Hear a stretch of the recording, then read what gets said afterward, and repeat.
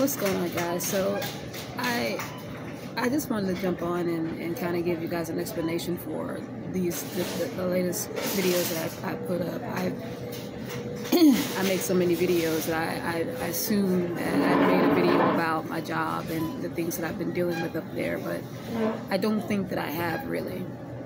So let me just give you some backdrop on some of the things that I've been dealing with and why this particular incident with this guy, my manager, walking up to me.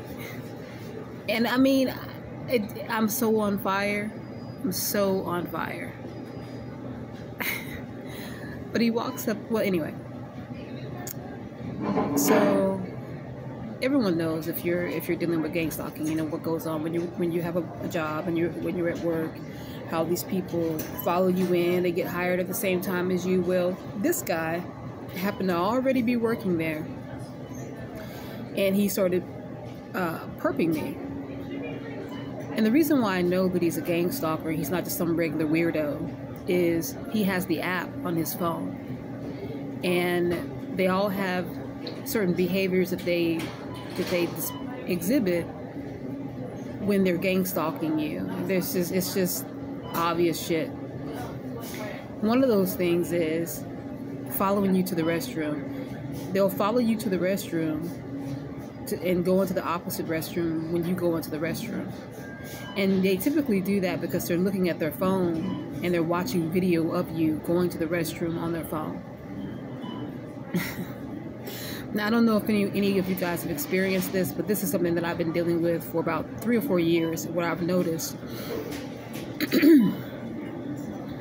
I'll go to the restroom and then someone will go into the opposite restroom. There's a female that I work with as well who did the same thing. She went into the man's bathroom because I was in the female one. And she's also participating in being gang stalking me. And this happened maybe 2 weeks after I was working there. So he's perping me, and one night it was him and this other ghetto hood rat who was adamant about trying to impede my being able to get the orders out. So they were laughing and joking around, and we had cars wrapped around the building. I mean, we were busy, and they're playing around and being stupid and, you know, being uncooperative and moving real slow, handing out the wrong orders. And where I work, the food's not cheap. You could probably buy 3 or 4 items and it'll run you about $50. And so they're giving out these expensive orders, all this expensive food for free, just so they're, you know, trying to get on my nerves or trying to, you know, cause me some kind of headache. So I began talking to them, and I was like, hey, you guys need to stop, you know, messing around, stop playing around, stop clowning around, or whatever, get serious so we can get these orders out. Now, I'm an employee, and I'm telling the manager this. I'm talking to the manager and having to tell him this. This guy that just came in here. He's been with the company for 10 years, from what I've heard. And you're over here joking around, which, again, confirmation, gang stalker, gaslighting, you know, trying to provoke. So once I started, like, basically getting in his shit and speaking truth, he got agitated and was like, well, you guys need to stop. You need to be quiet. You need to be quiet. Just stop talking. Stop talking. Don't tell me to stop talking. Who the fuck do you think you are? You can't tell me to be quiet. I said, no, I'm not going to stop talking. I'm going to keep telling you what needs to be done because you obviously think this is some sort of a game. And so he kept threatening, saying that I needed to be quiet, or he was going to call the area manager. He's like, I don't give a fuck. Call the area manager. Call her. But that wasn't good enough. So then he starts threatening to call the police. Now, you know why he threatened to call the police? Because he already knows what kind of problems I'm already having with the police. And he knows that if the police were to come up,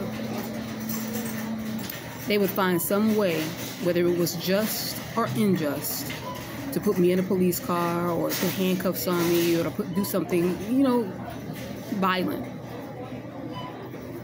Because once it's done, it's done. You can take them to court, you can do this, that, and the third, but once it's done, it's done.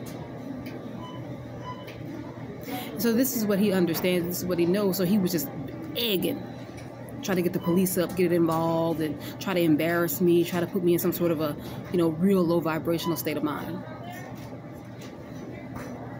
That was like the fourth thing that was confirmation to me that this motherfucker is a gang stalker.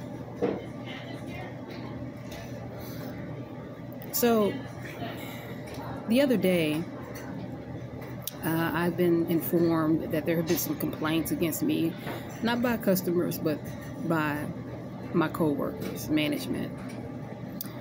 And I was, there was, you know, some things said, some things done. The moral of the story is, he knows I don't fuck with him, and he doesn't fuck with me. I began not fucking with him when I realized that he's a fucking piece of shit, gang stalker. So for him to come up to me in public, and you know, this is crazy because I know there's a higher power that's controlling me, because if I had been in my mind, the mind that I'm typically in, there would have been such a scene in here. There would have been such a scene in here. But that's the way it always happens. And they always catch me where I'm just like, you know, like shocked. Like, what the fuck? Are you serious? You walking up to me talking like me fucking friend. I mean,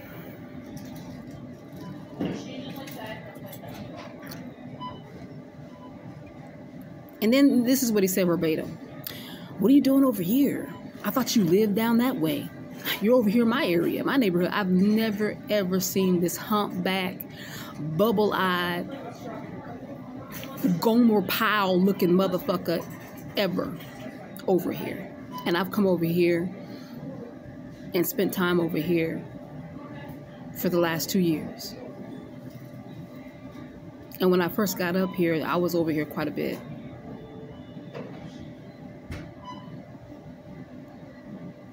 Never seen him. In the entire time that I've worked at my job, never seen him over here.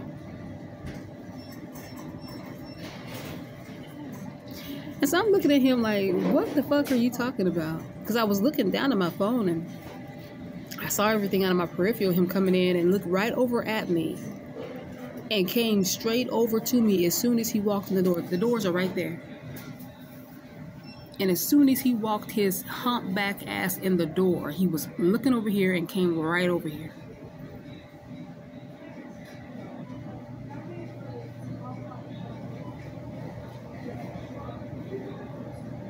And it's all in my face.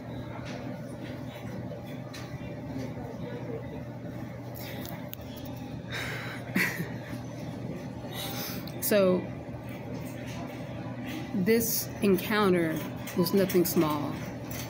It's actually telling how bold he is to pop up and to come up and talk to me. And it was an underlying threat, like letting me know I know where you are no matter where you go. Because that's how he operates. He's a real pussy. Like all of them are. Fucking cowards. Always doing that double talk and, you know, talking in code and doing shit in the dark.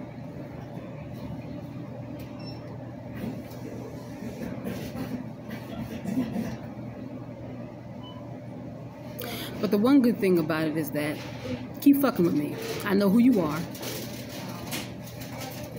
You're not someone that's obscure. I'm gonna fuck your ass up. I promise.